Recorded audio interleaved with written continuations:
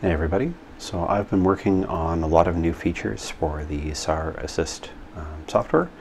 I want to just show you one or two of them as a preview now. First one you'll see right up here in the task name is I've added a built-in spell check to a lot of the fields in the program. So if you see the angry red line, you can just right click and use built-in spell check. If your spelling is anything like mine, I think you'll find that really handy. Another one that I think is going to be really good, we'll just go into Team Assignments here and open up this first assignment.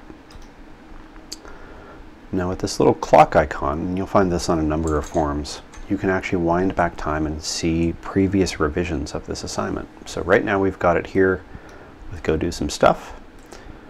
Now if we wind it back a couple of revisions to this one here, yeah, I'm sure I want to revert. And now we've lost that line break, but if we go all the way back to the beginning, oh, now that text's gone completely. So we can see all the previous revisions on this, the time it was made, and the role of the person who made that change as well. Like I say, I think this is going to be really handy. Look forward to showing you some of the other changes I have in mind.